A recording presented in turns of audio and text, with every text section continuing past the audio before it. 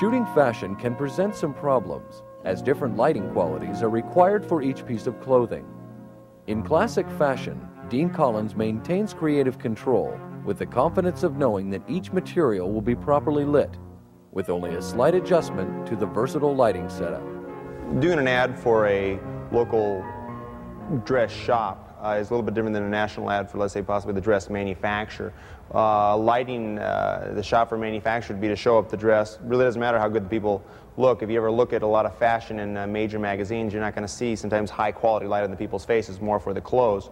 So often it's not a real good portrait, but if you're shooting it for the dealer of the clothes, the ones that are selling the clothes to the public, their ads are a little bit more of a portrait style. The people are supposed to look wonderful in the clothes. They aren't supposed to have hard cutting light or hiding part of the face. They're really supposed to have this really elegant look about them. So when you shoot for a local ad for in this case, a local high-end dress seller, they're going to ask for a good look on the people to make them look slim and make them look gorgeous and wonderful, and the dress just fits on them perfect. Light qualities here have to not only complement the clothes, but they have to complement the people's structure and face. Specularity, shine in the skin must be down, but yet specularity must be high enough to show the surface qualities, in this case beads or satin material, silk material. So it really depends on the particular job you're shooting for. Is it for the manufacturer to show just the clothes, or is it for the retailer to sell the good look of the clothes on the people? Commissioned to paint a series of backgrounds for Fine Light, artist Mitch Quasno begins to create a classic background by first covering an existing canvas and frame with a single sheet of clear plastic. This guarantees that there will be no soak-through of fresh paint. A fresh canvas of muslin is then added and secured to the wood frame with staples, making sure the muslin is pulled taut to remove any wrinkles in the fabric. Mitch then adds a base of white paint, spreading it evenly across the entire surface of the muslin, which completes the first stage of work on the classic background. Mitch stands the frame on its side by attaching two A-frame supports. The many layers of paint are then applied in a skillful display of knowledge and speed, as Mitch Quasno nears completion of a versatile background for Collins and his studio. The background painted up of very neutral tones for a very universal look. The reason we use these tones is that depending on the clothes that we're going to photograph, color of the clothes, we can actually change the background color just by taking a strobe with secondary color gels and casting them on the background can match the colors of the clothes. The background in this case was muslin again. It was painted on muslin, just regular water-based paints. And Mitch painted it up on the stretcher frame, and after a night of drying, we've then peeled it off and put it onto a roll that you can pick up from a fabric outlet. After they get done selling not fabric outlet, I'm sorry, carpet outlet. After they get done selling the carpet, they got this big roll sitting around. They're happy to get rid of them. Take them up, staple this background, this muslin onto it, roll it up, and then store it away. Whenever we need it, we'll unroll it and we'll work with this background. This background will probably be good for years, many shots. One shot really paid for it because it was in the budget, but once we finish it up with the shot, we're going to store it away, and this is a great background for both portraiture and fashion. With the painted background complete and dry, the frame is laid back down to remove the staples. It is then attached to a large background roller tube. Assistants Kevin Scott Schumacher and Dave Lovall roll the background onto the cardboard tube, which will make the background portable and easy to store.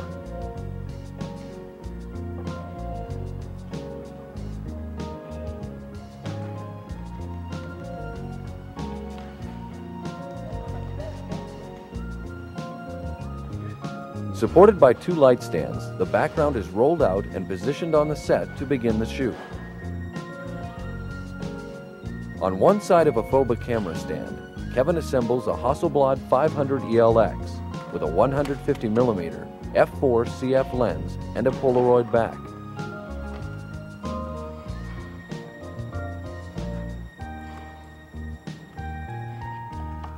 A series of medium format 120 backs are then loaded with Kodak EPN Ektachrome 100, a daylight film balanced for strobe.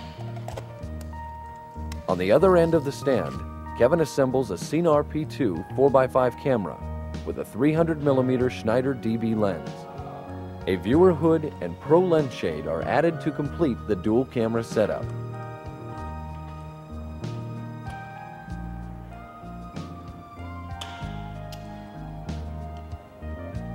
As the models arrive at the studio, makeup artist Lelia Hale begins to create the classic look that is needed for the luxurious gowns supplied by the client.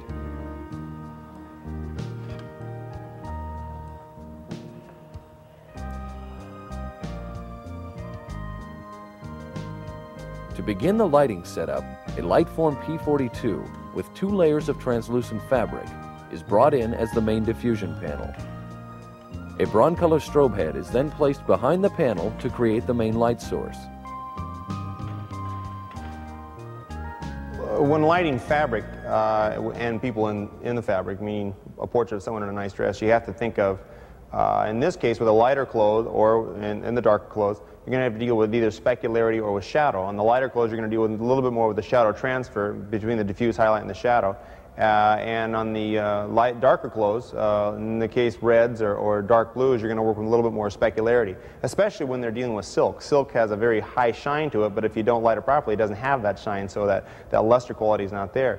So really, when you're lighting this fabric, you have to identify what you're trying to show. In this case, they wanted to show that this stuff was either beaded material, or they wanted to show that it was made up of silk material and that it has slight pleats to it. So working with the main light source large, but to be able to make it very small is the most important part here. Bringing a strobe behind this scrim, taking a small strobe and backing it up behind a large scrim, you can make a 6-foot by 6-foot bank of light, which creates a very soft edge transfer between the diffuse and the shadow, but it does get rid of specularity. When you bring your light source in closer and closer to the scrim, it illuminates a smaller area of the scrim, which then illuminates the subject, and specularity will build, and you'll see a little bit more shine in the silk fabrics and a little brighter specularity in the pearls. The reflector fill is going to be able to do nothing more than add detail within the shadows area, and depending on what kind of fabric you're working with will depend on how close you bring the reflector to lower the ratio between the diffuse highlight and the shadow. A diagram of the proposed lighting setup reveals the relative placement of the main P42 panel and strobe to the subject and backdrop.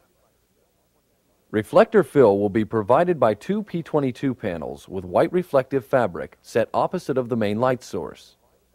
An umbrella light on a boom stand will provide separation, and a third strobe placed close to the background will provide additional separation for the subject while also enhancing the background.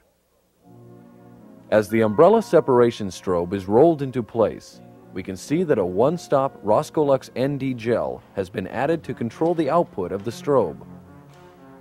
The third broncolor strobe head with an amber gel is also set on a boom stand and placed close to the painted background to produce a rapid fall-off. This spill of warm light across the background will also provide additional separation for the subject.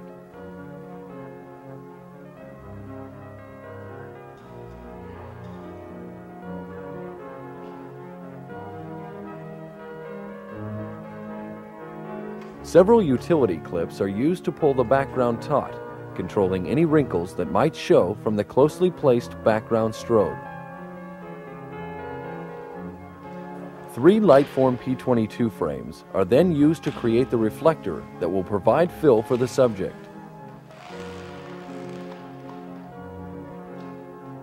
A diagram reveals the simple construction of 3 frames, each connected by double clips. The 2 front panels are covered with white reflective fabric, together forming a 6½ foot by 7 foot non-directional reflective surface. This construction of 3 panels creates the maximum reflective area. Completing the setup, a P22 with opaque fabric is connected to the open side of the main panel, creating a gobo for the lens. And a P15 with black fabric is used to protect the lens from the umbrella separation light. Bring it a little bit closer. Bring it in real close, touch it up. Yeah, Collins right then there. directs Bring his it, start backing it assistant out. to move the main strobe until the desired light source size for the first dress is achieved. Back it up just a little Dean bit. Collins talks about the use of scrims Stop in right there. fashion. Good. Scrims are, in this case, one of the most universal devices to light fabric, because not knowing what the particular fabric is going to be the next one on the set. You know, you can be shooting one particular clothing, a very light clothing with no beading, and then all of a sudden the next person that drops on is going to have very dark clothing, silk material with beads all over it. So you're going to be working for shadow form, the other one you're going to be working for specular form. So a light box or a umbrella is not really that universal in that case, because with a panel, one reason we're using a panel is that if we need a specularity, we bring the light source closer, illuminate a smaller area, the scrim. If you want a softer specularity, you back it up. So you have much more control of your particular subject and your cloth fabric with scrims. These are by light forms that we have here, where they collapse and travel. But in the studio, if you're not going to collapse and travel them, they can just easily be made out of PVC, plastic pipe. They can be made out of wood. They can be made out of anything that'll stretch a material or actually build a frame, a very lightweight frame. And the materials we're using in this case is a certain ripstop nylon produced by light form, but you can also use architectural vellum. You can use tracing paper. You can actually light through an old bed sheet and still have the same quality of light. It's not the expense of the equipment. It's actually the concept behind the equipment that's working here. With Kevin holding a Calumet exposure calculator, Collins checks for bellows extension factor and finds no significant light loss. Using an infrared sensor to fire the strobes, Collins determines a reflective value twice as bright as the main light incident reading, producing a 36% background brightness. Finally, a loop is used to check critical focus on the 4x5 ground glass. Our model Leslie takes her place as Collins begins the shoot. An initial Polaroid check print assured Collins of the correct subject exposure and background brightness. Now using Kodak 6122, Collins begins to capture the different classic poses that Leslie offers in the beautifully beaded gown. Note the specularity on the fabric that Collins has achieved by correctly positioning the strobe relative to the scrim. Also note the even highlight on the hair and shoulders of Leslie from the overhead umbrella. We asked Dean why he chose the umbrella for separation. Normally we would use flat system on everything because of the control of light quality, specular, shadow edge. But in this case, for separation quality, we'll call it hair light, but it's really not a hair light. Yeah, it's giving detail of the hair, but it's really more separation for the clothes, the fabric, shoulder line, breaking it from the background. We wanted a large source of illumination because we didn't want to wash out. Like a smaller source separating from behind normally will lose a lot of color, lose a lot of detail. A larger source of illumination produces less specularity on surface, hair, shoulders. So we wanted a large source up there, but we wanted to be able to do it with a boom. So an umbrella was an obvious choice. It was somewhat directional, but it gave separation not only in the hair, shoulders, down the side of the dress. It broke an entire subject or two subjects away from the background.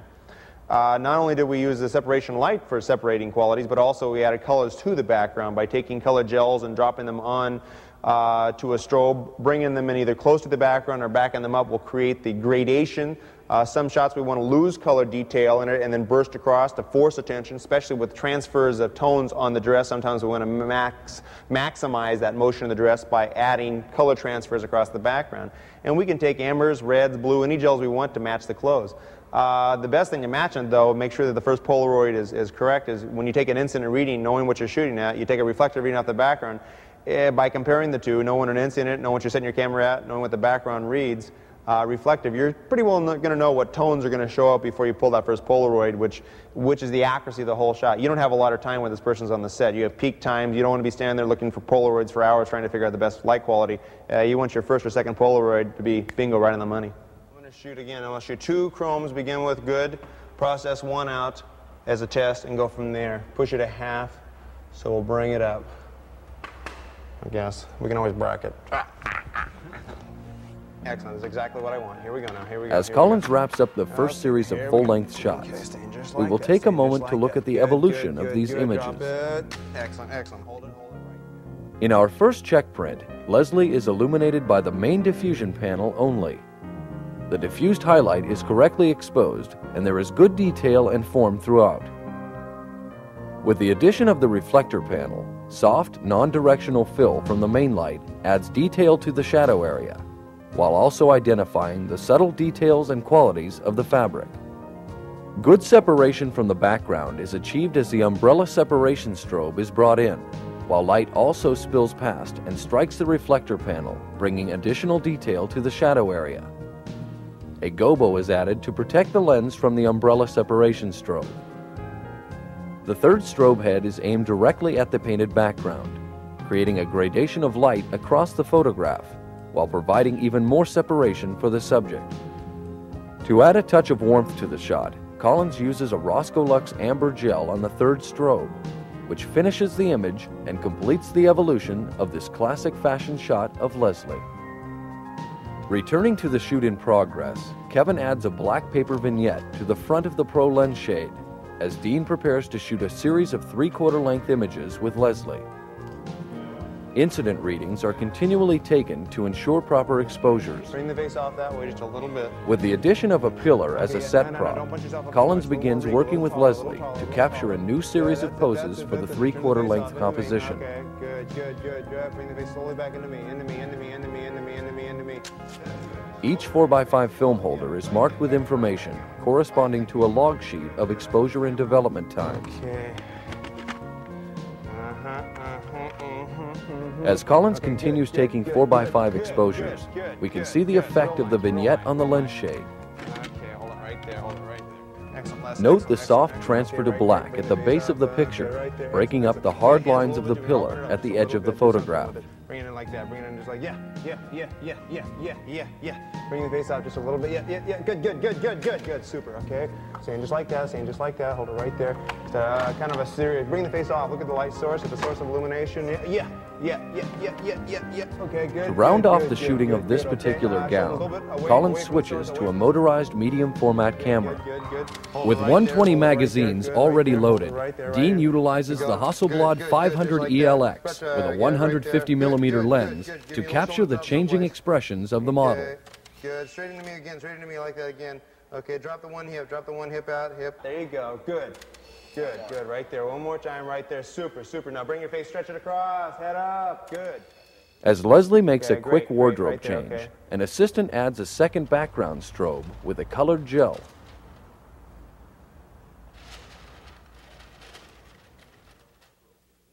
With the addition of another gelled strobe aimed at the background, Collins can affect both the appearance and the mood of the photograph by simply changing the placement of the strobes or the color combination of gels.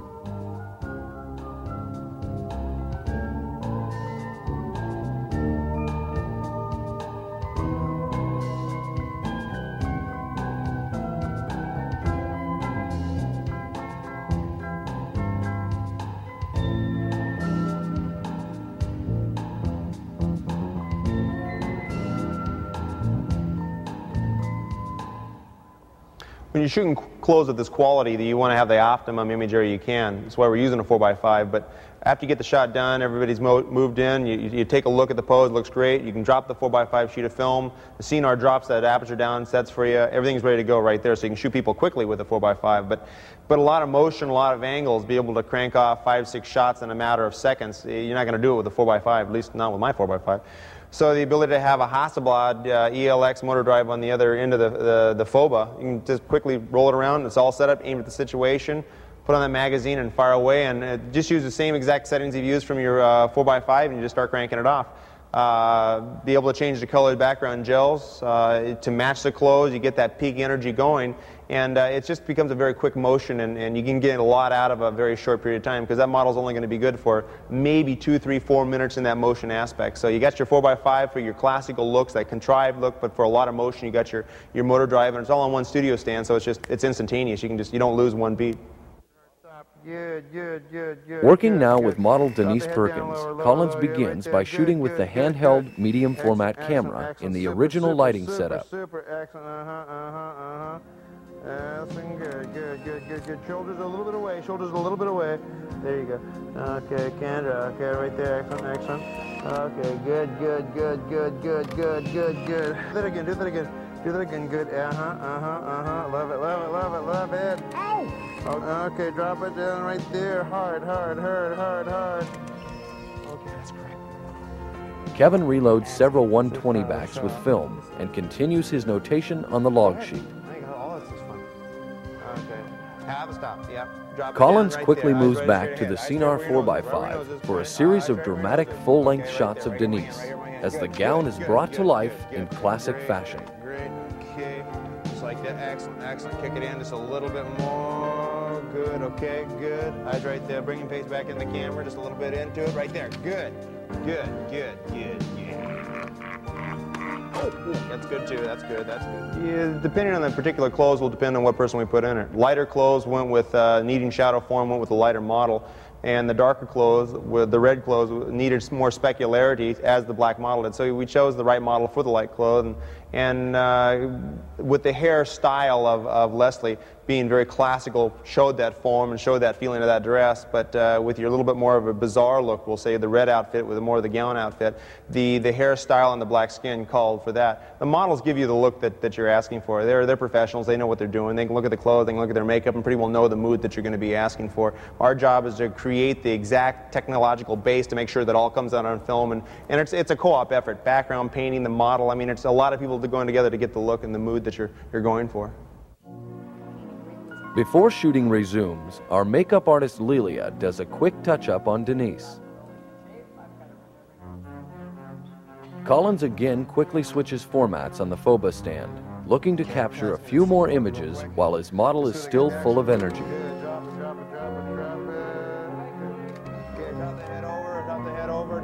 Good, turn the VI right there. Good, good, good, good, good. Great, great, great. Top of the head, just a little bit away from me. Top of the head, just a little bit away from me. Right there. Excellent, excellent, excellent. Great, great, great. A little taller in the neck. Give me more neck. Drop the shoulders. Front shoulder. Drop. Okay. No, Dean Collins adds a final comment. Right there. Good, good, good. One thing about the particular clothes, if you know, this is some of the finest fabrics in the world, some of the finest dresses, all handmade. In fact, some of them are limited editions. The dollar factor in these clothes are extremely high, so you wanted the best possible look. The people that are going to be viewing these are used to high quality. So the whole support concept, I mean, it wasn't just me as a photographer, it was the person that, it was Mitch painting this background. I mean, this incredible art quality that this man has to put this on canvas, the models themselves being the professional quality that they are, knowing what to do, knowing you don't have to tell them what to do, they know what to do. And then the light qualities being exact for the right clothes. You're talking about the collective effort of all high professional personnel here to come out with the very best look for the people that know what the very best look like.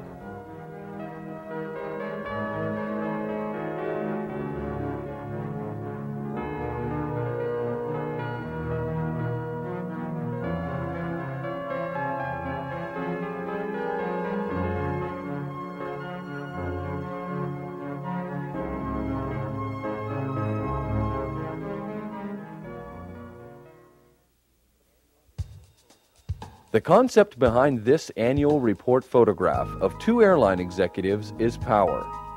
Preparation for an image of this nature is the key, as the president and chairman of the board live in different cities and would not be together again before the annual report publishing deadlines. An equipment failure on this shoot would prove disastrous.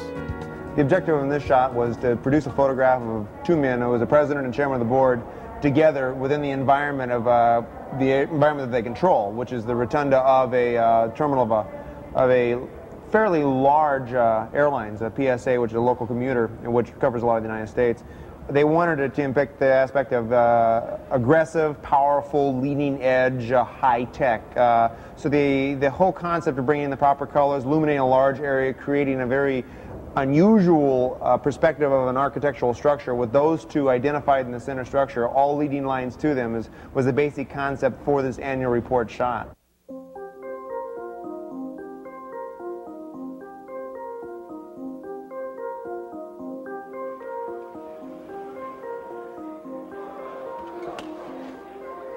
After arriving at San Francisco International Airport, the crew transfers the equipment to the bottom of the escalator by cart, and then to the top of the rotunda area to start the shoot. Is this a Grand Central Station with lighting or something?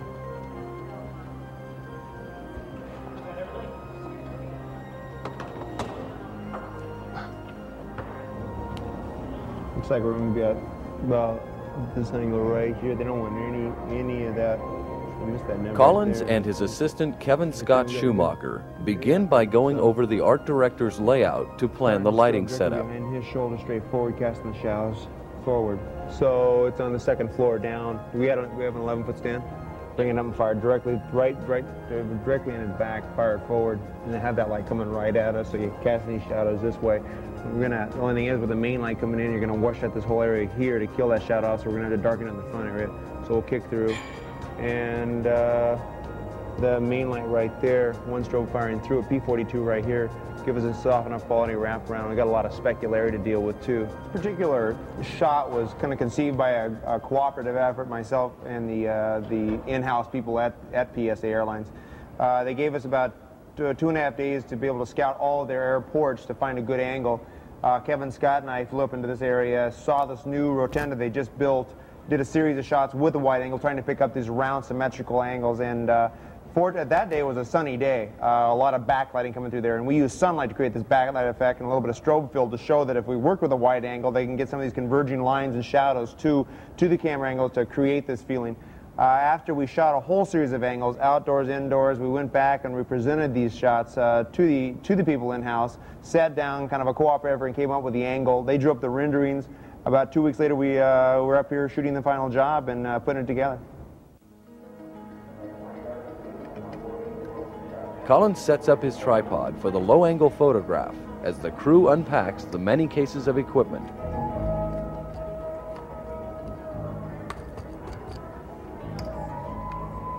Kevin? Each piece of equipment was carefully packed in hard cases for the flight from San Diego.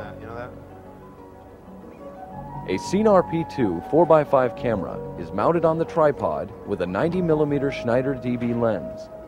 Utilizing a wide-angle lens and a bag bellows, the unnecessary extension rail is removed by Collins.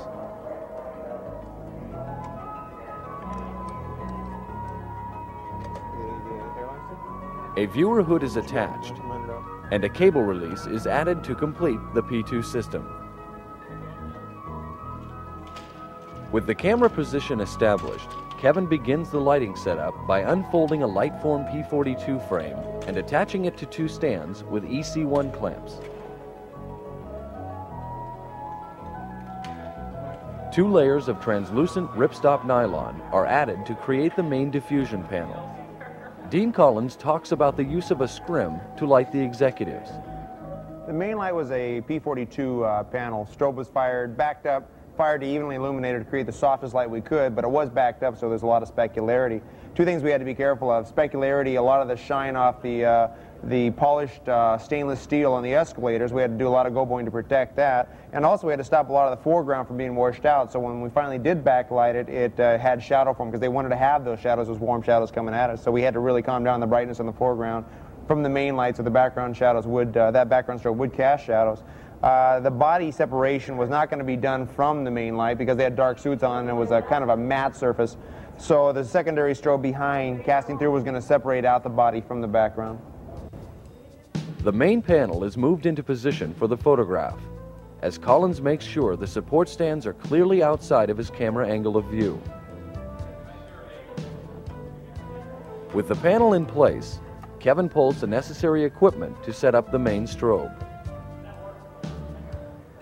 Working around the busy airport rotunda, Kevin places a Broncolor strobe head on a light stand and then removes the protective cover to replace it with a parabolic reflector.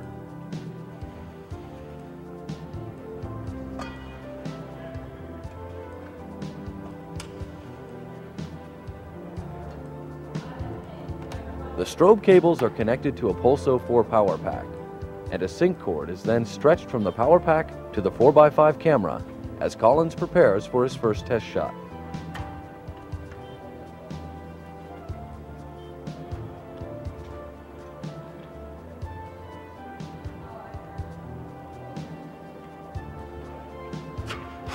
All extension cords are duct taped down for safety in the heavily trafficked areas.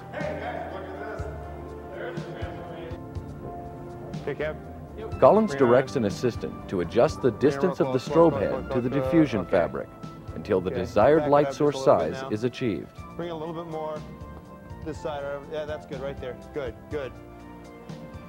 With the stand-ins now in place, Kevin takes an incident reading with a Minolta 4 meter to determine the proper exposure and ensure even illumination in the subject area. Collins sets the 4x5 and makes the first test exposure of the stand-ins at a 60th at f16. Good, good, good. Excellent. Okay. Okay, you're gonna have to get those plates off there. A look at the first check print reveals that Collins has not only achieved the proper exposure with his main light, but has also produced a shot that is nearly identical to the art director's layout. Dean explains his use of stand-ins on the shoot. Stand-ins in this case were used because these are presidents and chairmen of the boards of a company. They don't have more than maybe 5 minutes to give you. In fact, this entire shot was based around their travel schedule. They were going to be in this town at a board meeting nearby here, and that's just by them passing through. They stopped 5 minutes, got their picture taken, and off they went. So our job was to get up here an hour and a half, 3-4 hours ahead of time, get everything set into place. The stand-ins had to have the same density clothes. That's done by researching what these men are going to wear this day. Make sure the clothes are the same, make sure the height is the same, the structure is the same, and by placing them in there, guaranteed that all the lighting was done to where when these people showed up, bing, they sat there, bam, bam, bam, 6, 7, 8 shots, and they're on their way, and they are happy as clams. So investigation of the proper standards are important. Taking a closer look at our first check print, we can see the need to remove the spill of light on the ceiling and the plastic handrail signs on each side of the escalator. Collins has also determined that the carpet area in front of the subject should be much darker, to later achieve the strong backlight and shadow that the art director has asked for. The main panel is moved slightly back toward the strobe to contain the spill, as Kevin removes the 2 escalator plates. A P15 panel with opaque fabric is secured to the back side of the main panel with double clips to further contain any spill from the strobe.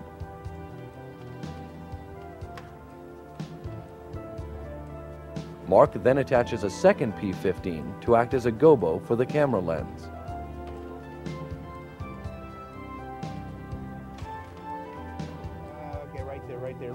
While viewing through the 4x5, Collins guides his assistants to setting a P22 panel with opaque fabric just outside the camera angle of view. This panel will gobo light from the floor in front of the subjects. The panel is then secured to a light stand with a Lightform EC1 clamp. A diagram shows the effect of the foreground gobo as it blocks light from illuminating the floor. An overall view reveals the setup for the second test shot.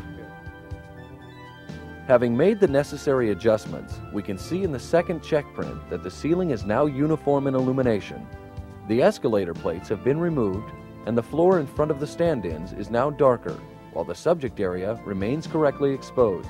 Since we were able to calm down the foreground to where it was dark and we could cast shadows in front of it. In this case, it was this amber glow that was casting forward, showing their silhouettes up, which gave us a dark leading line back into the primary subject, which was really the chairman of the board. The president was second in command, so we wanted the power to come directly from behind the chairman of the board. So the strobe was placed behind him, amber gel about shoulder heights, firing right at us.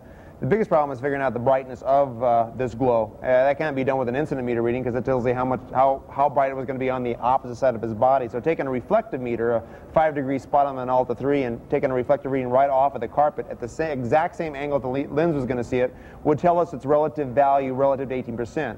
Whatever the brightness was, we wanted it to be about a 4-to-1 amber, which is a very light amber.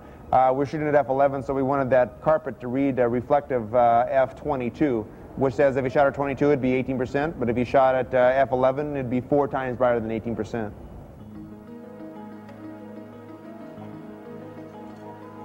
A second pulso power pack is set up by Mark on the lower landing of the steps, as Kevin adds a bronze-color strobe head to a light stand to provide the directional separation that the layout asks for.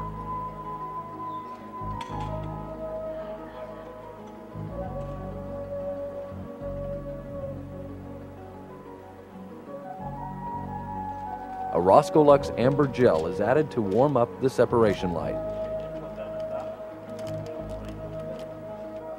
Move it off to one side so I can see where it is. Get it right in between them, because I can't see them right Collins then directs the positioning of the strobe to produce the proper origin of light source while hiding it behind the subject. Keep going. Okay, good. Bring it. Okay, yeah, right there. Bring it on up now. About 3, 4, 5, 4 feet. 8.5, pump it on A up to 9. reflective reading is taken from the foreground carpet with a 5-degree spot attachment on the meter, giving Collins an exposure value relative to his incident reading. Okay, that'll give me a 3-to-1 right there, amber. That'll lose a lot of the texture detail, get a lot of power, give a nice separation on the line. So let's take a Polaroid and see where we're at. A camera point of view shows our stand-ins at the time of the third test exposure. The effects of isolating the amber separation strobe are shown in the third check print. Note that Collins has set the strobe to originate from the position of the chairman of the board.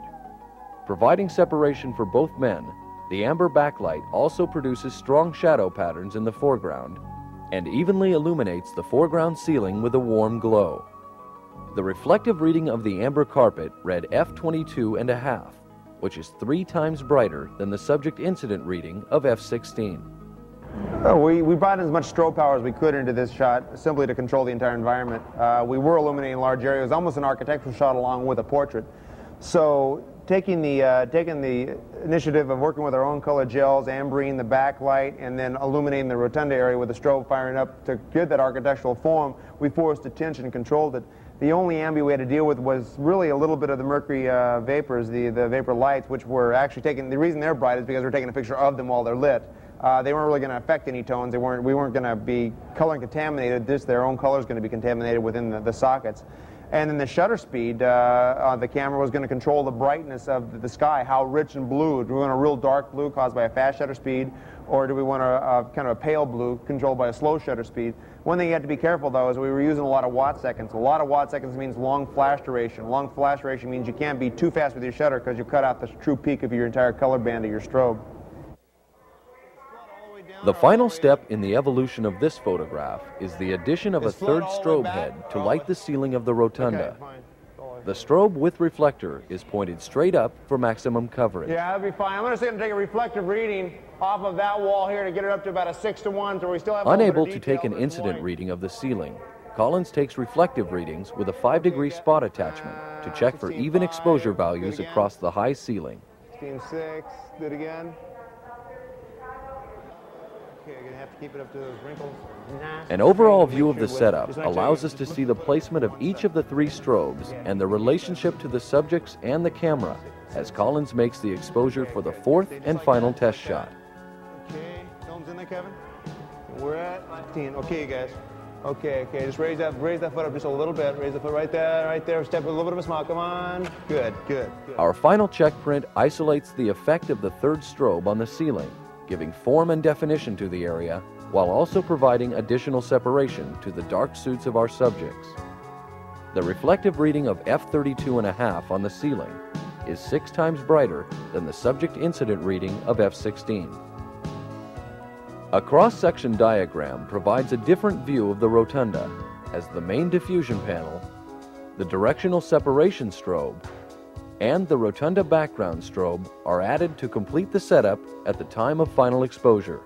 My only disappointment with this shot is we didn't get an interaction between myself and the president on film. There is a way you work with these people, especially at their position and their para aspect, but the client themselves didn't want any video cameras around to record the situation. They wanted the people in and out, and away we go. They didn't want any mistakes, which is one reason we packed so much extra gear, making sure that we had extra support, power packs, strobe heads, even a secondary camera on premise that if there was any failure, we got the shot. One thing you have to realize with this stuff is that these people are in printing dates. I mean, they have a scheduled printing time for these annual reports to come off press, and if we miss the shot here today because we didn't have a strobe head or exactly what they needed, and they knew exactly what they needed, they gave us an exact rendering with all details in it, so there wasn't any second guessing the shot. We knew exactly what we had to do. But if we would have fouled the shot up today because we didn't have the gear on hand, because of a strobe failure or a camera failure, it may be months before these people have opportunity to get in front of these cameras again because of their busy schedule, and you can't have that. This is a guaranteed situation for them. You have to pull it off on the right schedule. The shoot was a great success, as Collins met all of the necessary deadlines to create a powerful corporate image for PSA's annual report. An understanding of proper metering techniques, along with detailed scouting and preparation, can turn potentially complex location shoots into an enjoyable climb up the corporate ladder.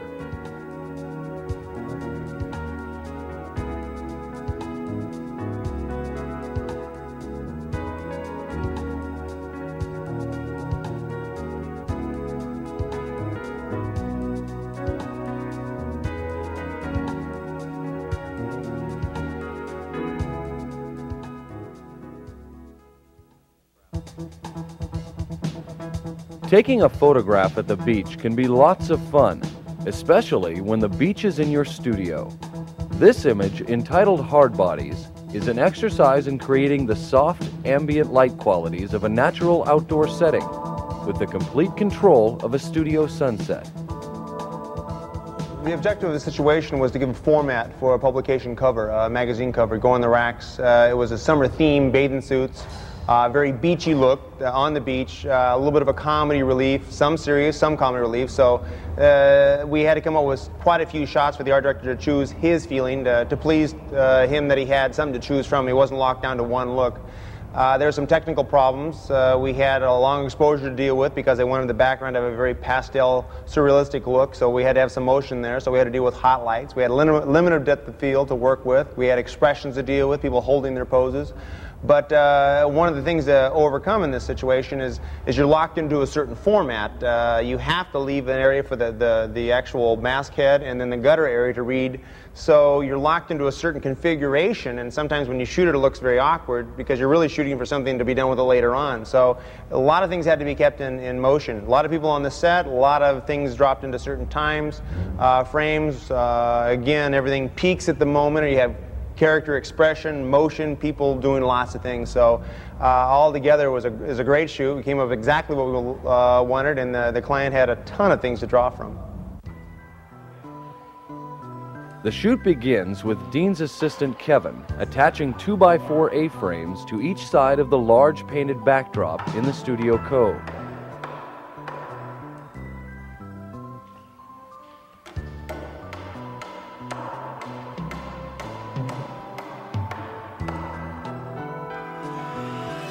Excess 2x4 is then cut off of the back side so that the background can be placed as close as possible to the cove wall. Note the caster wheels on the bottom of the background frame. While the set is being built, our makeup artist Lilia applies flat makeup to the face and body of Leslie for a clean tan look in the harsh sunlight that Collins will produce. The crew continues their work by placing two 4-foot by 8-foot sheets of plywood on top of a series of empty paint cans and a ladder, creating an even, movable platform for the beach. When a shot like this we decided to do a shot like this, we needed about 4 weeks lead time. A, to hire the artist, B, to set up the time for our area to be freed up for about a day and a half. It takes them about a day and a half to paint it, dry it out, and we want to use it quickly because you don't want this thing laying around. It eats up too much space, it gets in everybody's way, and the moment the shot's done, it's packed up and put away. So it has to be very well choreographed in time in situation because of the size of the shot, the props, getting the models in, and then finding the right models too for the character study. Someone that can handle expression and models that have the right look for what they're going for. A lot of casting, a lot of preparation time. Kevin uses a staple gun to firmly attach a strip of foam core, securing the two sheets of plywood together for the duration of the shoot. A large roll of clear plastic is then stretched over the plywood for easy sand control and eventually simple removal. Collins begins setting up his Cinar P2 4x5 camera system. Conventional bellows are added for use with a telephoto lens. The 300mm Schneider DB lens is added, and the cables for the self-cocking system complete the setup. With the camera mounted upside down, Collins lowers the camera on the phoba stand to a low enough angle that when viewing through the camera, the sand will hide the bottom of the painted background.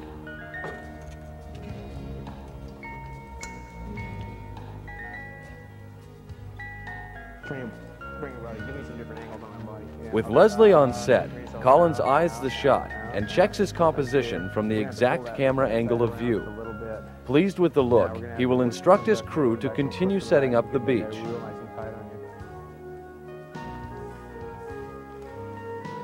Silica sand is added to the platform, and then Collins and his crew have a little fun spreading out the sand evenly.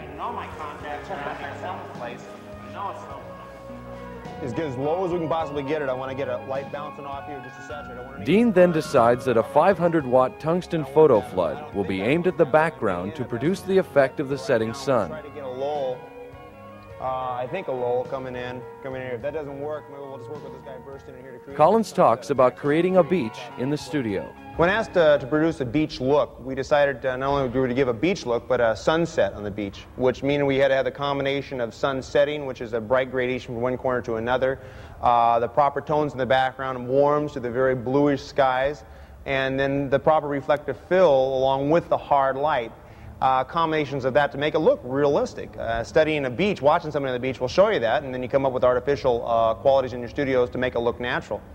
Then probably the biggest challenge was to produce the light qualities to where it would fit not only a full-length figure and properly light them for both, you might say, quality of people illumination, but also showing fabrics of cloth, types of material used. But we also had to do it for a smaller shot, more of a close-up of his individual sitting. So it was the area illumination and kind of the artificial ambience to make it look like a natural feeling that we had to come up with in this shot.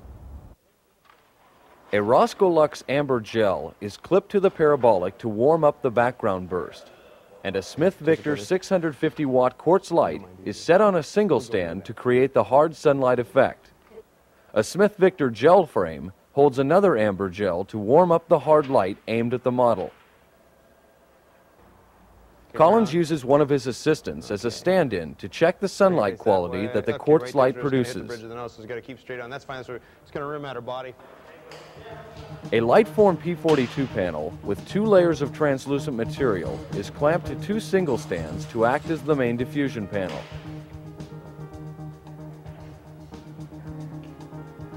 A series of Lightform P22 panels is then set up and connected with double clips to form a lightweight T-shaped reflector.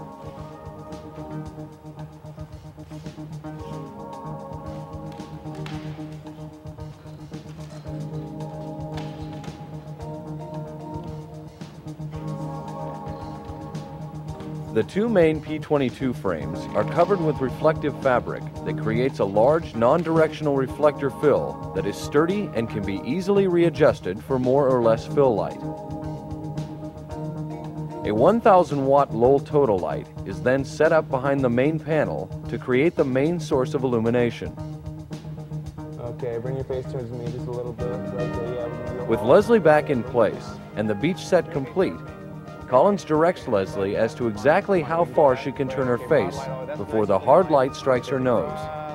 Keep going, up, right there. That's about as far as we can go until your nose gets Hot lights are used for this photograph to enable Collins to move the painted background during timed exposures. Without background movement, the texture of the painted background might be seen in the final image. While Dean checks the look of his first setup, we can see that the extra clips have been added to the back of Leslie's suit to pull any wrinkles out of the already tight bathing suit. Okay, bring your face back into me. Look at the light coming across her chest there from that sun. Bring the hand up there again. Bring the hand up there again. Okay, stuff like that. All that kind of stuff is kind of fun. Shoulders onto me, just so, yeah, right there. That's a real good line on you too. Kevin then takes an incident meter reading to determine the relative exposure ratios between the main light, separation light, and the fill light. That's good. Okay. The initial incident meter reading of the main light reads F11.4 at 1 second. This reading establishes a hypothetical 18% value in the subject area, a value which we will refer to as 1. An incident reading of the separation light reads F16.4 at 1 second, which is twice the brightness of the main light, or a 2-to-1 value. And the incident reading of the fill light reads F8.4 at 1 second, which is only 1/2 the brightness of the main light, or a 1-to-2 value.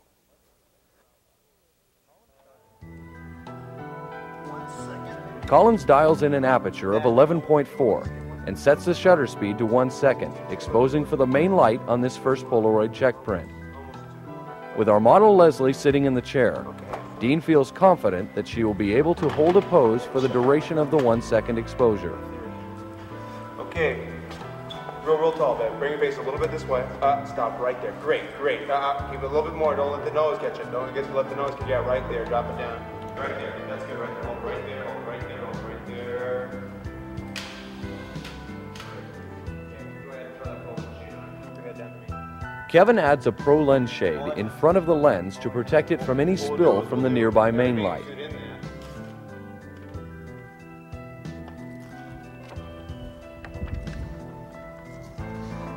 The first check print is a success. You know, the only frightening part about this is the Collins is pleased with the light qualities on Leslie, but the format of the photograph is not to his liking. The image will be recorded on film, and Dean will then move on to the cover format. Collins explains the lighting setup in detail. The quality of illumination was caused by 3 sources of illumination. 2 that had to be very ambient, non-directional, and 1 that was very directional. It had to look like the beach was causing all of the light, that the directional sunlight, which is nothing more than a parabolic aimed at a background, that creates the background illumination, and then a secondary light which was hitting the subject with an amber gel, and it created that very sidelight effect from the sun. The other lighting had to look like it was bouncing off, light from the sun bouncing off of the sand, limestone walls, whatever is at a beach, filling in and giving detail to both the bathing suit and the people's faces. The overall set illumination on this large, in this case it's what, a 9-foot background, was caused by the large box lights that bouncing around inside of those, creating that large even illumination to create that, again, non-directional look, which came up with a very realistic shot controlled in the studio. People ask, why didn't you just go on the shoot on the beach? I don't know if you ever tried to shoot on the beach, but it's a basic crowd control first, and secondly, then the shot. So that's one reason you come into the studios to do these shots. Turn your body that way, away, real tall now. Now turn your shoulders back that way. That's it, drop the head down. We'll play with it. Pull the seat a little bit tighter around you. Okay. That's good. Give me a little bit of it right there, hippie. Okay, turn the face off that way. That's good. Okay, good. Exactly, right there. Now, see look how natural that looks like that. With Leslie now standing on set, Collins has the incident reading checked to ensure proper exposure in the now vertical format.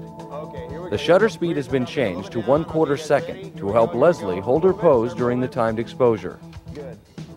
Collins is pleased with the format and composition, and he decides to shoot another check print, this time moving the painted background during the exposure, while also adding light to the background and subject from the overhead bounce box. Ready? Okay, babe, more of a body movement, Right, exactly. It's super. Turn your face a little bit away from me. Hold her right there. Okay, go, guys. Yeah, that's a whole different story. Which exposure do you like, the lighter one or darker one? With 2 successful test prints, Collins works with Leslie on the different poses and attitudes that a beach scene can offer. Just a little bit. Okay, and then stretch, turn yourself around, which will thin down your waist anyway. I think these whole things are kind of fun. A prop is added to the set as Collins and his crew begin to have some fun with a day at the beach. That's good. Hey, Ben. Yeah. That's good. That's a good liner, Nick. Get a semi-clothespin, some of that leg in. Okay, now bring the hands up on the hip just a little bit. Yeah, right there. With the setup now complete, Collins works with Leslie for a final Polaroid that captures a look that will fit the summertime mood. Here we go. Nobody moves, okay? Okay, you guys. Hit it. Okay. She can hold that. Yeah, she can hold it. Oh, the pineapple adds a lot. Look at that. Is that the shot? I think we got it. In a look at the evolution of the photograph, our first check print reveals the effects of the main light, providing even illumination on the subject with the soft ambient light qualities caused by the large source of illumination and the non-directional reflector fill. Note the dark background without a setting sun. The addition of the large overhead bounce box produces the first hint of separation on the subject, while illuminating the background and beach with the same qualities of the open sky. The hard directional amber sunlight creates a realistic outdoor effect and also slightly raises the reflector fill from the light passing the subject and striking the reflector. And the amber photo flood is placed close to the background for a rapid fall-off, creating the setting sun and producing a highlight on the model's leg that adds to the natural environment. To add to the fun on a beach, a second model is brought in on the set, as Collins checks his critical focus with the use of a small flashlight as a focal point. That's good. By adding the model and the pineapple as props, Collins completes the design of his image, leaving ample space for copy in his composition. Finally, the textures of the painted background are removed by moving the background during the timed exposure. A little bit. Shoulders a little bit. Okay, now bring your face out. A view from behind the 4x5 ground glass reveals the image that Collins works with. Capturing the atmosphere of the beach, he begins to expose several sheets of Kodak 6118 4x5 sheet film balanced for tungsten light. Collins explains why he used 4x5 for this particular job. Good. A 4x5 was used in this situation, even though we're dealing with people, and it's a little bit cumbersome to work with people, is we needed a transparency, the least amount of expansion to get to the cover of the magazine. Well, I shot on 120. The expansion of that shot would have been too much for the simple reason we had to do a long exposure. It was hot lights. It was a 1/4 of a second exposure, almost wide open, to get this texture of a background to become very surrealistic. Well, actually make it look very natural, to have that gradation tones. With a strobe, it would have frozen everything so sharp you would have picked up the texture of this painted background. So we had to use a long exposure. Fortunately, in the situation with CNR, is they have a system that when you drop the film in, it closes it all down and ready to shoot, so it's very fast to work with people. Other 4x5s, you got to drop it in, readjust the camera, it's very slow, but with CNR you can look through, check it out. The moment you drop the film in there, it shuts the aperture and shuts the shutter, and boom, you fire it off. So it's probably the best view camera dealing with photographing people in a large format. Here we go. Here we go. Real tall, drop the head a little bit down, drop the head. Okay, good. Hold it. Okay, guys, get it. Okay, As the shoot progresses, Collins plays with different ideas and an assortment of poses, working with the crew and models to produce as many different looks as possible. Okay, shoulders a little bit, start staring at me, onto me. Come on, your shoulders at me. Yeah, that's good. Eyes right here, eyes right there. Freeze it, move it, guys, freeze it. Excellent, Les, excellent. Okay, just like that. Okay, just a little bit of a smile. Hold it, soften, babe, soften the neck just a little bit. Here we go. Freeze it. Hit it, guys. Good. Okay, same thing. Kick it out a little harder, babe. Give me a little bit more. Yeah, exactly. Turn the face off just a little bit. Yeah. Bring your face into me just a little bit. Yeah, hold it right there. Okay, hold it. Breathe. Get it, guys. Straight your face, straight up forward, like that. Bring the book up to where I can see it, to where we can read it. Okay, because it all fits. Okay, and then just kind of give me something like one of these. Come in like, just with your eyes. Yeah, exactly. That's it. That's great. Okay, right there. Good, just like that. Dean Collins adds some closing comments about creating summertime images in the studio. With the lighting situation, the way it's set up, there's a tremendous even illumination from one side to the other. Even though we're dealing with hard light, we were dealing with an overall bath of soft ambient light to create that natural feeling. So a lot of things could come out of it, and that's what did. A lot of different things came out of it. A lot of expressions, a lot of different multiple poses, a lot of, we'll say, collective effort in this case. Even though it was an individual's effort to create it, it was still a collective kind of philosophy that people said, well, let's try this and let's try that. So the flexibility, when you come up with a strong technical foundation and you're prepared, that's when it all starts to happen. You can say, well, let's try this, and say, no problem, we can do that, you know, and that's when it gets to be fun. And that's what I think commercial illustration really offers a photographer, is that freedom to come up with something that wasn't really planned on, and usually is those things that weren't planned on that come out of a shoot is 9 times out of 10 what's used.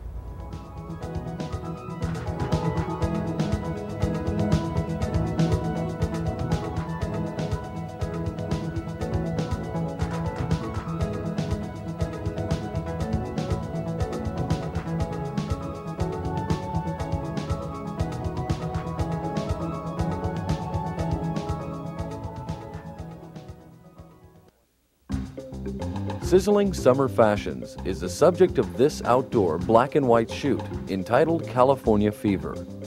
Through the use of extreme lenses and proper metering techniques, Collins is able to achieve eye-catching images that reveal the fine detail of the clothing under the harsh light of a beach environment. This particular shot was done for a local boutique that was going to show their stuff in a certain magazine in town, Choice Magazine. We worked with variations of themes. One's on a boardwalk, mostly for the men's bathing suits. They identify the men looking at women on the boardwalk as they normally do to create that feeling, that depth. A lot of lenses were used, extreme lenses though, 40 millimeters to 500s. With the steps that we've taken is to create a little bit of a different look. Working in indirect sunlight as we were to create a kind of a natural lighting effect to fit that environment, we had to do something that produced a different look than that people normally see. So going to the extreme lenses like 500s or 40s offered a very unusual effect. So when people look at the magazine, they go, God, I've never seen that before. Illumination looks the same, but it has a different effect to it. And then down here on the beach, offered a little bit better situation for the girls' bathing suits on the sands. And then working with variations of the light here created the mood and the feeling of a late afternoon sunset, catching a little bit of the last sets of rays. Just the two locations offered us two different themes to work with.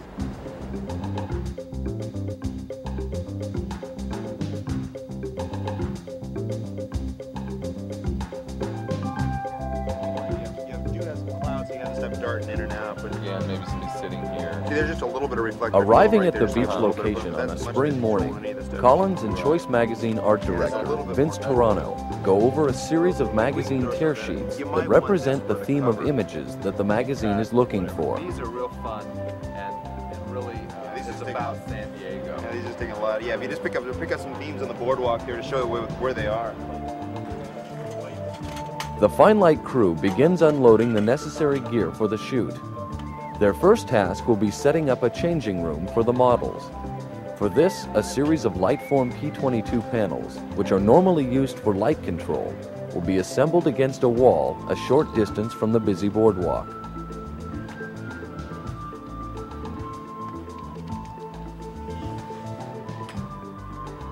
Light stands are secured to the panels with EC1 clamps, creating an anchor to keep the panels near the wall.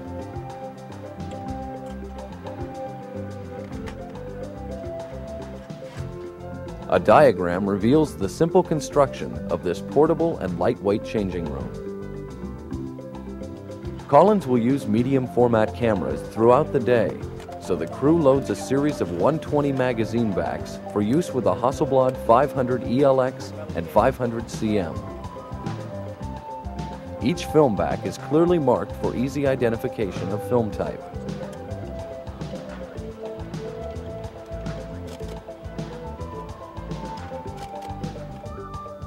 A 500mm lens is mounted on the tripod.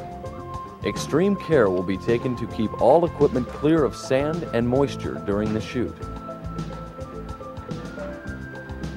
The 500 ELX is added for use with the long lenses. The redesigned Hasselblad ELX does not vignette the image in the viewfinder because of a new, larger mirror. With the arrival of the models and the clothing, a clothes hanging rod is assembled in the changing room, and the models begin to check their makeup for work in the harsh sunlight.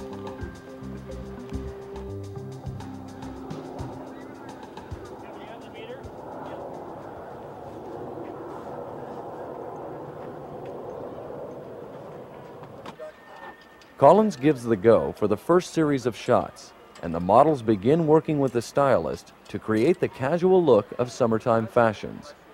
Dean Collins talks about shooting fashion to match the environment. One thing the first shot did, the boardwalk offered us, was the capability of interaction. People boardwalk talk, they communicate, they laugh, they joke about things.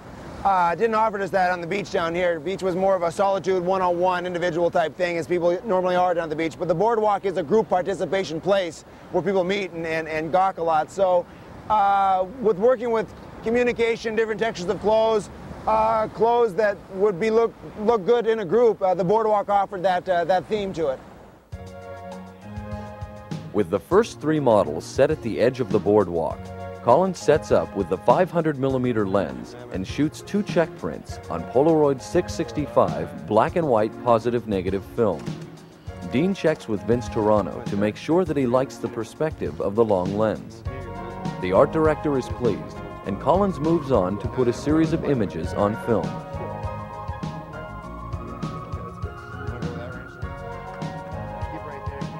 Dean takes a moment to work with models Jill, Gary, and Leslie on the posing for this series of shots. A diagram of the setup reveals that the models are placed directly across from the large white stucco wall of a storefront, which acts as a large reflector fill for the subject's shadow area. An incident meter reading is taken to expose for the shadow area of the subjects, with the dome of the meter facing the wall. With the models in place, Collins begins shooting the first series of images. To remove any chance of camera movement with the long lens, Dean uses an electronic cable release with the mirror locked up before each exposure. Okay, Les, come on, just a little bit. Just a little bit. Just a touch. Go ahead, drop that weight, drop that weight. Okay, good. Both of you over the roller coaster right there. Good, right there, okay, good. A quick change to the 40mm wide-angle lens provides a unique contrast as Dean works in close for the low-angle shots. Note the assistant moving with Dean to act as a gobo, blocking the harsh sunlight that would normally strike the front element of the lens. Look out, yeah, just like that, no. Okay, yeah, just like that, good, right there, good, right there, super. Give me a little bit more front of the body. The makeup artist makes a quick trim of Leslie's hair, and the shooting continues. Dean switches back to the 500mm lens for a quick series of shots before moving the camera position for the next setup. Bring the hand up there, just one hand up there. Bring your one hand up there, good. Kick it right here. Eyes right here with me now. Right there, right here. Good. Roll the head just a little bit over. Oh, whoa, that's good. Dean explains the use of extreme lenses for outdoor fashion. We're working with extreme lenses, 500mm, 350s, all the way back to 40mm on the Hasselblad, 6x6 format, which gave us two extreme looks, wide angles to show design, texture, and then the compression factor of a 500. Both are to create an effect that is very unusual to the human eye. The lighting, we wanted it to be natural. We wanted it to have that feeling that you are really there, that the contrast light there. And the lighting situation was easy, especially with direct sunlight, because of the reflectance ambience of the sand and the white walls around us. So not a lot of reflectors had to be used. When they did needed to be used, then we brought them in. But the the extreme lenses were probably the more unique factor of this entire shot to give us something that had an unusual look instead of working with a normal lens. That's good. Still using the 500mm lens, Collins moves to the edge of the seawall for a series of shots with Jill. The subject is completely backlit, with ambient bounce fill from the high-key surroundings. Right there, good. Bring the hand up just a little bit. Moving on to a new set of fashions and models, Collins works with Mike, Gary, and Alan to produce a casual boardwalk look for the new bathing suit fashions. You got a nice punch. That's nice. I like that.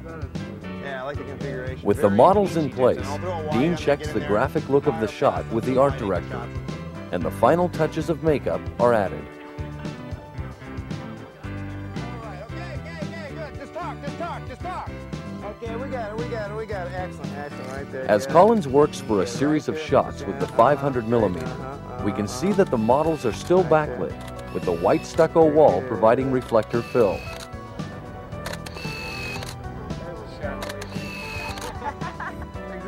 Collins moves his camera position for a quick series of shots with Mike in a white summer jacket.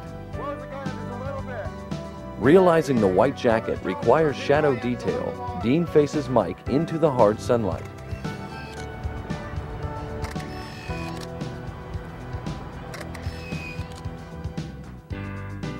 A diagram shows the direct sunlight illuminating the front of the subject.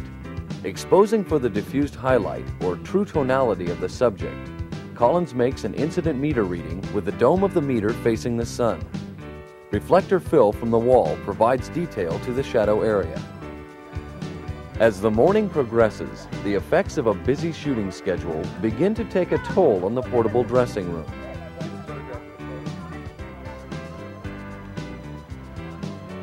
Bring it back up. Yeah. Set up for a series of backlit images on the boardwalk, Collins shoots with the 500mm lens, utilizing a Lightform P22 with white reflective fabric to provide reflector fill for models Kelly, Chris, and Rochelle. Good, right there, good. Okay, point, I want you, point, just right there, right. Good, right there. Both of you all looking out there, yeah, right there. Okay, let's go. The beach and the boardwalk provide a multitude of settings for fashion photography. Collins will move down to the sand for the final series of images at this location.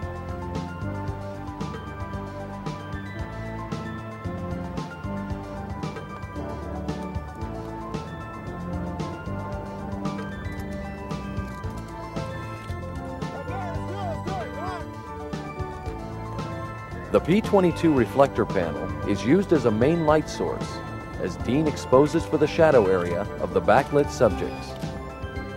The sand provides efficient ambient fill for models Chris and Kelly. With the shooting complete at the boardwalk, Collins and his crew moved to the second and final location of the day. With the late afternoon sun, the California coastline will provide the backdrop for the remainder of the summer fashions, and Collins will use 2 classic sports cars as props for the photographs. For the first series of images, Collins will use the 40mm wide-angle lens at a low angle, with a white reflector panel for fill and a small black panel as a gobo. Dean takes a Polaroid check print to ensure proper exposure on the backlit subjects.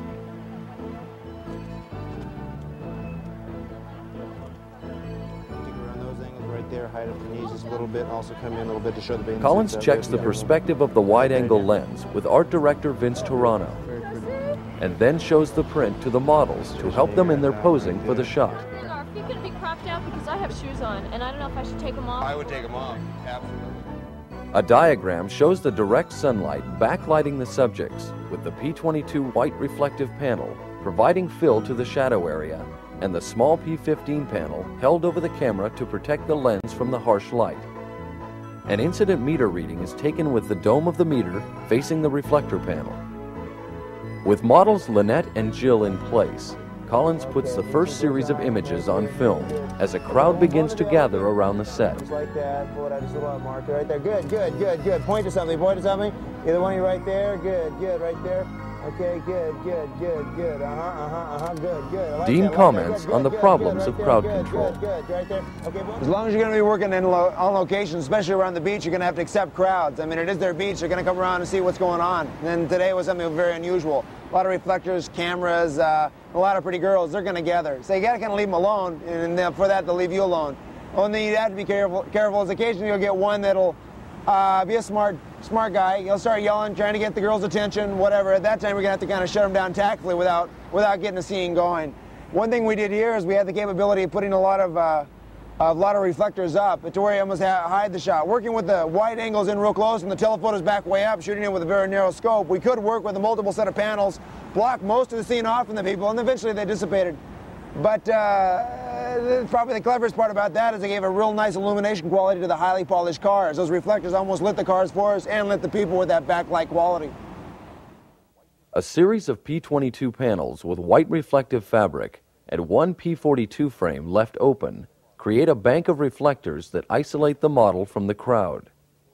The diagram shows the large P42 frame left open for Collins to shoot through.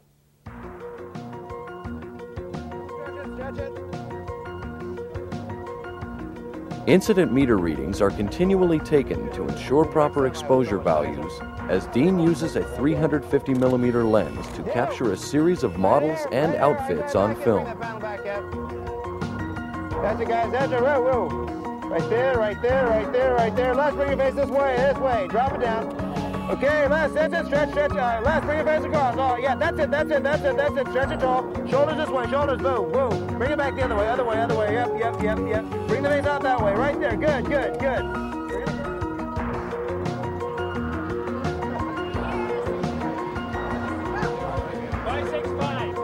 Good, good, right there. Kelly, shoulders a little bit more that way. Yeah, head a little higher. Yeah, there you go, right there. Excellent, excellent. Okay, drop the hand back to the back of the car, on the car. Then another hand there. Yeah, right there. Good, good, good. Shoulders into me. I like the hands in the pocket though. Go ahead and just get yourself nice, comfortable, just like you scoot just a little bit out. For the final setup around the cars, Collins works with the art director to find the proper camera angle. The makeup artist makes a final check, and Dean begins shooting from a low angle with the telephoto lens. Good, excellent, right there, good. Over that way. Notice how Collins keeps verbal contact with the models to help them concentrate on their posing. Yeah, drop now, okay. Rochelle, kick more hip, right there. Good. Dean talks about metering for outdoor fashion.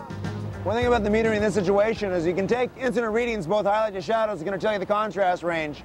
Since the subject, both the person's face and the clothes, the tonality was even all the way across, you can't take a highlight to shadow reading with just an incident dome, and it's going to tell you is it going to be a 1 to 4, a 1 to 6, or 1 to 3. If your contrast gets a little too far out of hand, like 1/6, you're going to want to do some reflective fill to create the contrast, a little bit more range. You can see detail in all parts. But working with black and white film, we have latitudes of overexposing and underdeveloping to flatten out contrast. We also have the ability to finally work with multiple grade printing papers or grade filters on RC papers to create the contrast range we want.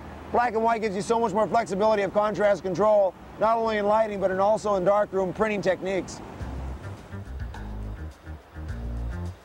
For the final images of the day, Collins leads his crew down to the water's edge.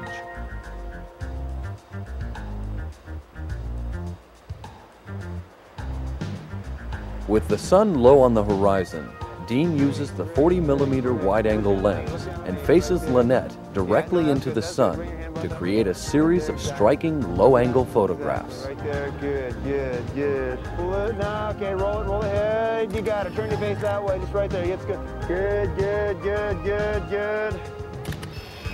Good. Okay, hold it right there.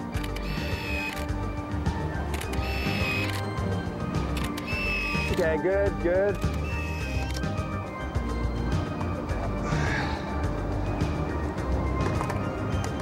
Why don't they make 4,000-foot rollbacks, huh? That's it, there you go. There you go. There you go. Very good, good, good, good, good, good, good. That's it, eyes over my head, over my head. Over my head, right there. Shoulders a little bit more this way. Right there, good, good, good, right there, okay. Collins moves Lynette to a rock jetty with assistant Dave Lovall holding a Lightform P22 panel with a single layer of translucent ripstop nylon. An incident meter reading is taken with the dome of the meter facing the diffusion panel. Using the 500mm lens, Collins takes a test exposure to check the look of the shot with the art director. The shot is approved, and Dean begins to make the final exposures.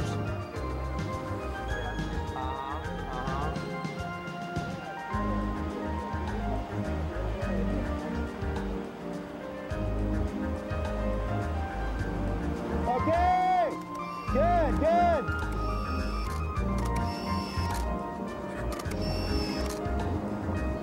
The diffusion panel softens the light quality on Lynette while also lowering the subject value. By adjusting the camera for the light loss, the background is shifted to a higher key. Back the panel up just a little bit. 120 at 8. Okay, here we go. Good, right down there. Shoulders more, shoulders more. Bring the head up. That's it. Yeah, I got it. Hold it. Right there. Dean Collins adds some closing comments. One thing not to confuse us with is portraiture. This is not really for flattery of people, it's more for detail of clothes, creating the mood and the theme of where these clothes belong and then giving illumination quality and form and texture to light clothes and dark clothes to make sure you understand everything about the clothes and their form and the fitting. But the one thing there is the same between portraiture and this is the communication with the people.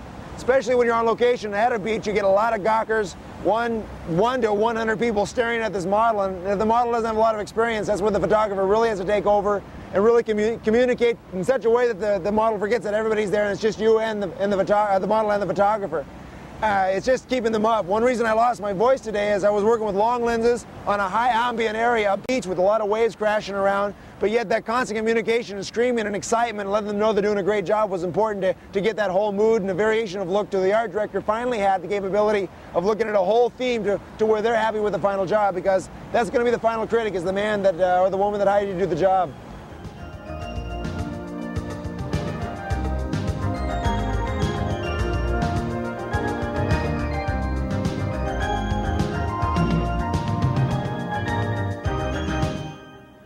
Whenever producing catalogs for shopping malls, very seldom do you have a particular theme to work with because the malls often aren't really unique in their own design. But Hahn, which is the builder of malls, designed a very specific set of malls, one being this Horton Plaza, which we're working on. When we were given this the bid and the go-ahead to do this job, they asked that we incorporate the uniqueness of the lightness, the very pastel airiness of this particular mall. So to manipulate the light within the subject, the frame of the area to control both the background brightnesses and the basic theme and lighting of the people was a very essential part to be a very successful project. The location shooting begins at Horton Plaza as technical assistant Ryan Hastings begins unloading the lightwear travel cases. These cases are compartmentalized for ease of use, and extremely durable in their design. The quick mount system for a Bogen 3047 tripod head is attached directly to the 300mm 2.8 Nikon lens. The 3050 tripod offers Collins great stability and ease of movement. Ryan loads Ektachrome EPN 100 transparency film for today's shoot. The daylight film is very neutral and renders soft pastel colors and fabrics with accuracy.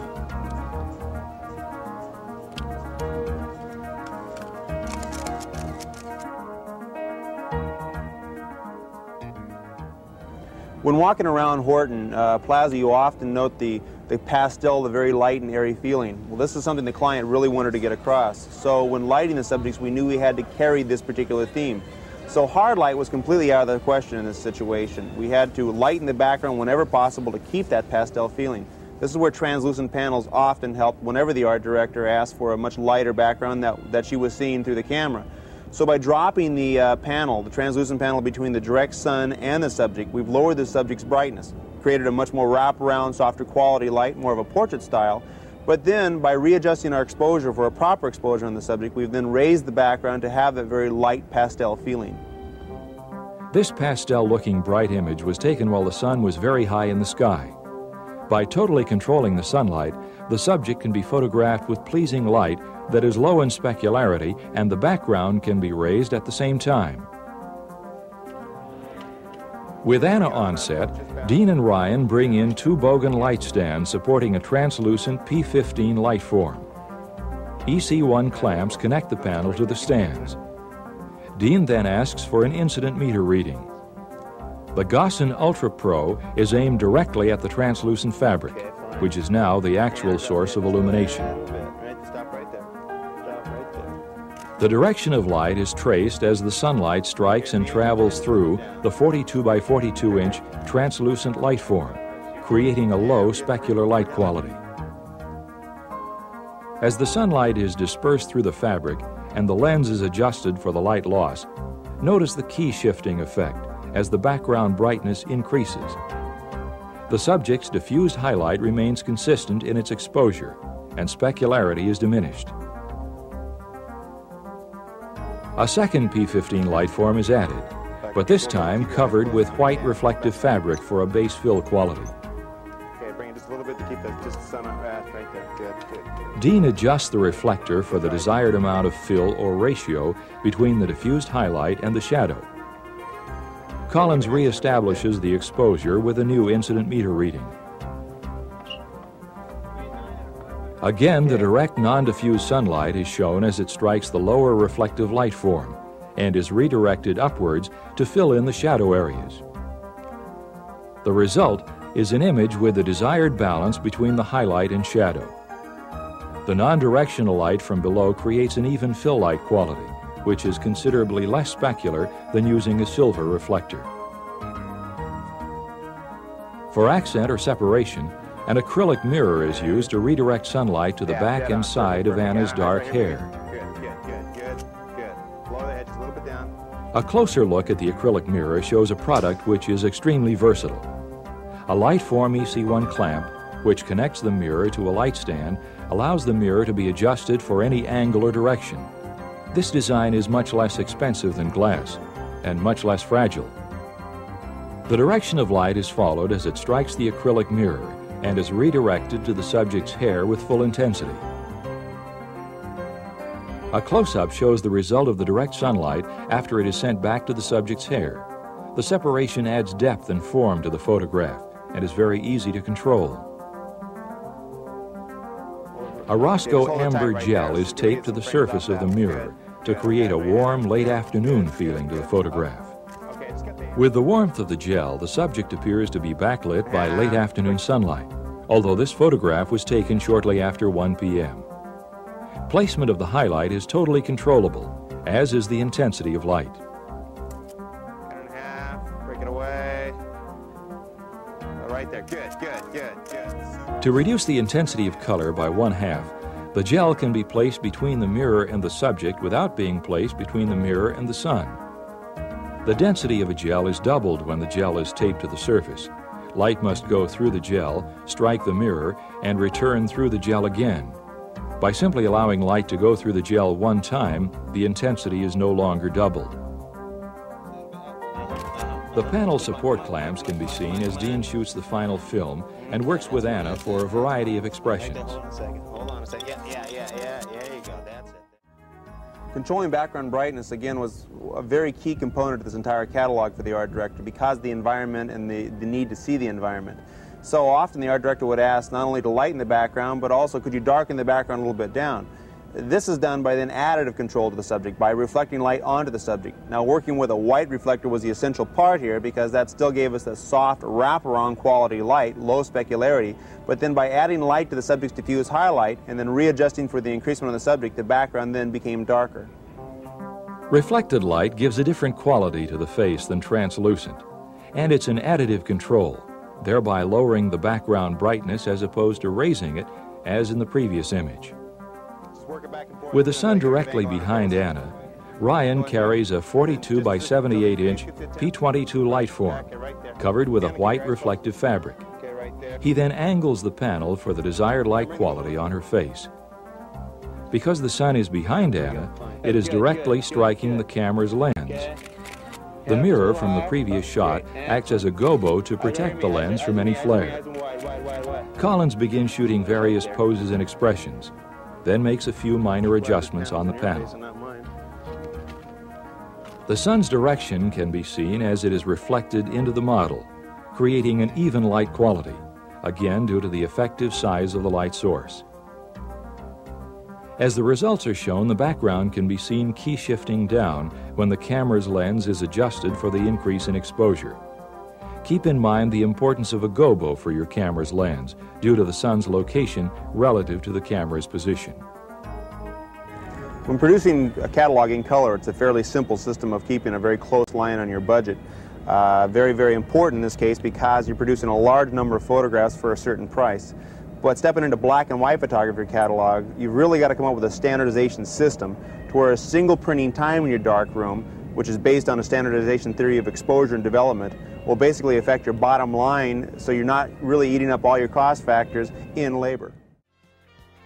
Direct sunlight from behind the model illuminates a white reflective P15 panel, which creates a low specular, even light source. The sun's direction adds the backlighting on the subject's shoulders and hair. Again, sunlight creates the backlighting effect and is reflected back into the faces of the models. The reflective source in this image is a 78 by 78 inch light form P42.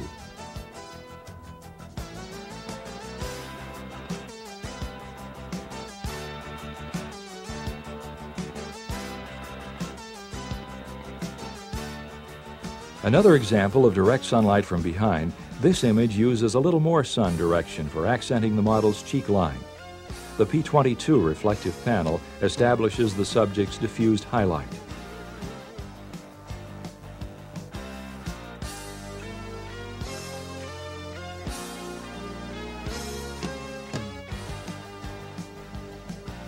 A translucent panel is placed between the sunlight and the subject to lower specularity, while lowering the subject's diffused highlight. The background value is increased when the camera's lens is adjusted for the loss of light intensity on the subject. A mirror provides the separation, which appears as sunlight in the hair.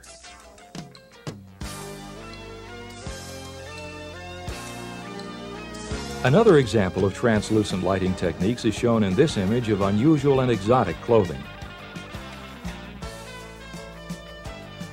The translucent P22 lowers specularity and raises background brightness,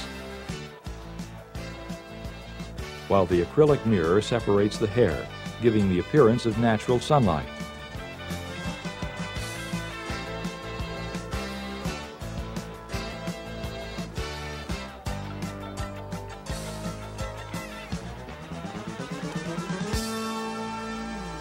The uniqueness of this particular catalog is that the art director had a particular theme, background brightness, and light quality they're asking for to match the basic environment of this particular mall. That isn't the case in all catalogs. Some catalogs will call for a very hard light, very warm light, very contrasty light. But this particular catalog had a certain theme they wanted to match. The most important thing to note is that we have to have such control of our light qualities to where when the art director asks for a particular theme that we can create a light roundness, shape, contrast quality, and background brightness to match the theme that they're requesting. I'll start out up here. You recorded it? Yeah.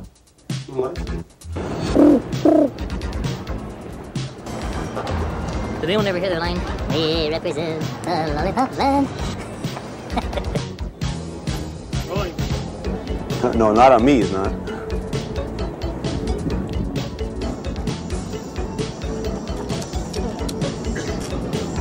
It has been difficult in the past for us to obtain and maintain credibility.